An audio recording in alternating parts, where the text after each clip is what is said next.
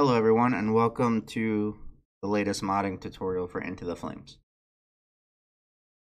So it all starts on the main menu. You'll see a little button. It says MP skins disabled. You're going to click that and this will toggle the skins. So if you join a game with this disabled, you will not see any custom skins whatsoever. So if you want to keep everything original, nothing changes.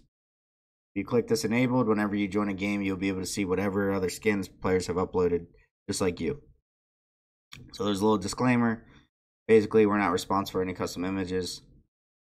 If anyone uploads vulgar images, we will be putting a reporting system in place to permaban them from playing Into the Flames. And it will put a Steam ban on your account. Steam game ban. So with that enabled, anyway, we'll just go ahead and load up the Academy for demonstration purposes.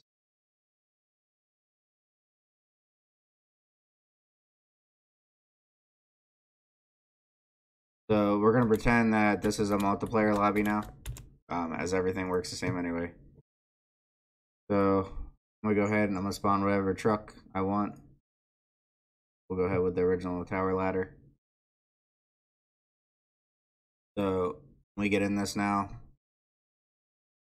hit I, which brings up the vehicle customization. You'll see we got this new skin customization tab. Now, if you have skins disabled on the main menu, this will not even show up. So, on our Discord, or anywhere you find it, you go to anywhere on here, you can see that we have a bunch of skins already.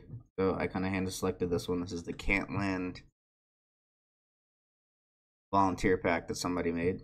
So basically, I would click on this, hit open in browser, right click, and copy image link. That's all you need to do. We can go ahead and hop back in.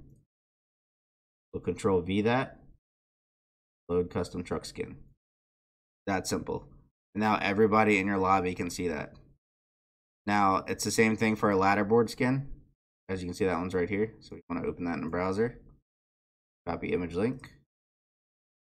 Go back into the game, hit I, copy and paste that, load custom ladderboard. And there we go. We have a fully decked out modded truck. Like I said, this replicates. Something cool is that when other players get in the game, it'll instantly show up.